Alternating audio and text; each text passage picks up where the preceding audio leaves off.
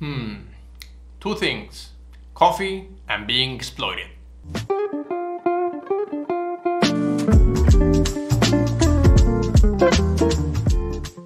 Hey, what is up guys? Welcome once again to the channel. It's always great to have you back, and if you are new, don't forget to subscribe in order to get all these awesome videos in which we talk about chemical process engineering and student life, professional life, and a lot of things on the industry, companies, job decisions and all that. And going back to the video, of course coffee is something I really miss, especially being in the area, working in the factory, and then going to the office, having my hot cup of coffee, having these little drinks. It's something I really missed. And of course getting exploited, that's a joke. It's one of the least things I remember enjoying. It's something I really hated. But sometimes someone has to do the hard work. But anyways, let's go back to the actual topic, which is things I really missed from being a process engineer. If you don't remember, I used to be a process engineer back in the 2012 to 14 or 15, something like that. And I was a polymer textile engineer. So it was great because we worked on the polymer part, which was the polyester things. And then we worked on the textile formation of the yarn and the clothes and all that. So it was really something great. And it's been since 2015, 14, I don't know, since I started my own business on teaching online.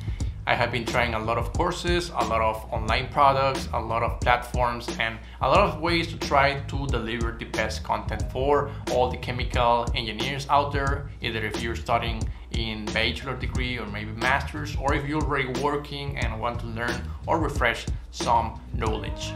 Talking of which, I of course miss a lot of things on being a process engineer, being in the industry, and it's something I want to share you. So this may be great for those wondering what's process engineering or what are the great things I remember being back then in engineering, or maybe if you're a process engineer, try to resonate. It will be great to share our stories, know what's similar, what's not, and it will be great to have your input as well. Or maybe you're in an office job or an administration job and you don't get to go to the factory. Maybe you're wondering if that's something great to do or what's the difference. Maybe compare and have some comments as well. So let's get started. The very first thing I gotta admit I missed a lot is going to the factory. So literally going to this magic place in which production is taking place 24/7 all year round, and there's 3 shifts: morning shift, afternoon shift, night shift, and watching the equipment work, all this. And I know it sometimes cannot be that great, the noise, but having that industrial noise was something I really appreciated. I really love to go to the field or to the actual chemical plant and see how the polymer was being produced, how the yarn was being formed, check out with the operators, have a quick chat on how's the process doing, how they are doing, and overall what's happening in the chemical plant.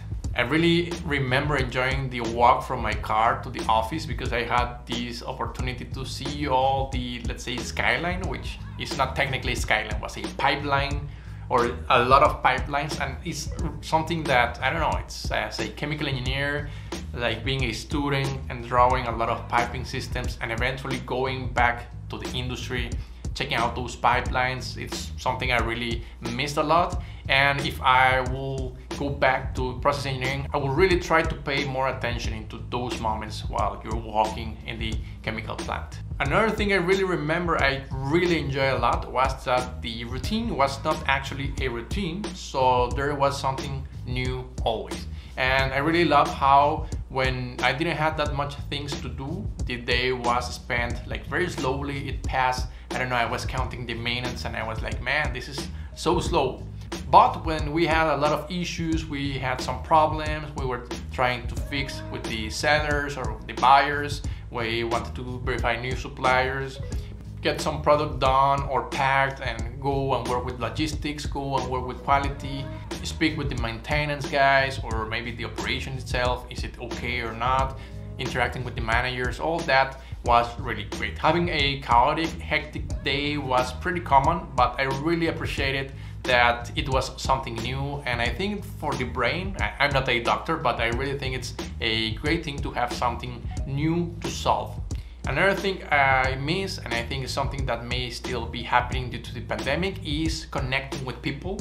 So going to the office, having this little chit chat with my boss, with my colleagues, maybe with other people. I remember having a good connection with the computers team or IT team, having a chat with operators or talking about football, the Olympics, whatever was the case. I really enjoy having that connection. And when we tried to solve problems, it was something that really helped me a lot. It was easier for me to contact someone I knew because we already share something. They are more willing to help you than if you're the typical guy that is just there in the office, not wanting to interact. And when you need something, then you are there, right? You're only there when you need something. So having this interaction is something I really miss a lot, because I'm really those type of person that like to connect with people, have some social interactions, and I'm not that kind of a guy going to the office and stay in the monitor and the computer like 2-3 hours doing nothing. So definitely something to consider. If you are out there, please try to pay extra attention on how is your social interaction in the chemical plant. One of the things I really miss as well, especially being an entrepreneur or online e-commerce professor, freelancer, or whatever, going by myself, is having a salary. So guys, if you are employed, is something very important to consider. Having a cash flow for you and for your spendings is something great. I really remember that I could make a lot of decisions because I knew that in the future I will have certain amount of savings or certain amount of cash flow. And right now it's kind of hard to predict the future, so it's something I really missed back then. That I was always on the financial status, like feeling confident. And it's something that if you're an entrepreneur or freelance may not be the case. So definitely it's something to consider as well. Could you withstand not having a regular income? One of the things I also enjoy a lot was the trainings we had there. So we had our continuous training or so, which was essentially trying to improve the knowledge or the capacity or skills of the people.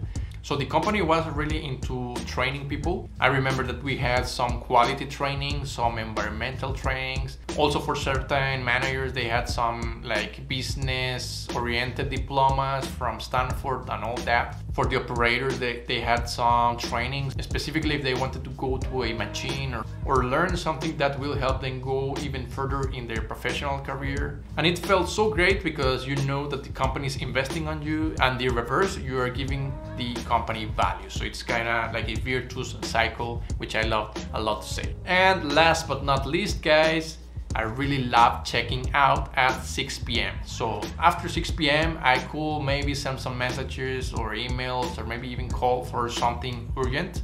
But overall, all the afternoon was free for myself. So I could go and check out some sports, go to the gym, running, do my hobbies, learn some musical instrument, do whatever I wanted. Which if I compare to right now, I cannot do it because I'm always thinking in this status that I gotta produce. I gotta do this marketing campaign, I gotta prepare this course, I gotta record some YouTube videos, I gotta write some emails, I gotta check out the platform of the educational content. And yeah, definitely there's always something extra to do. That if I compare to before, I will say that once I checked out at 6 p.m. and if there's no urgent matter, the time is actually for me. It's free time.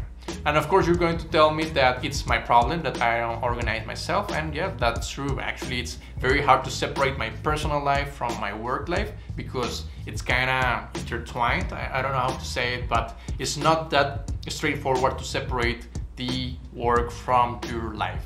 While being a process engineer was great that you just checked out and everything was gone. Those were some things I either remember a lot enjoying or I'm looking forward, like if in the future I will go back, which I know it's very unlikely, but I will really pay extra attention and enjoy those moments. Like going to the machines, trying to solve problems, interacting with people. I don't know, those things are like awesome. And now I want to hear from you guys, especially if you're a process engineer. What is that you enjoy the most right now? What is that you feel is like core part of being process engineer and that you want to share it, please add it in the comment sections. We really appreciate it. I myself, I'm sure I will appreciate it, like to compare or resonate with you. And I'm pretty sure there's a lot of people that follow the channel that are into process engineering, and especially students that may or may not want to go to process engineering. It will be great to have some content on that. And of course, they will be the ones selecting the best choice, but at least they will have more knowledge on what's something great on process engineering, what the process engineers miss or love a lot, and so on. And guys, that was it. Thank you very much for checking out the content. If you have been checking out my channel, I don't know, since the last weeks, you will see that I have been trying to have a new video each week. And I would really appreciate it if you tell me some ideas that you may want to see on future videos, because I'm really considering getting video ideas from you guys, and it will be really great to have some ideas from you directly, guys. And that's it. That was my take on the things I miss on process engineering. See you in the next video.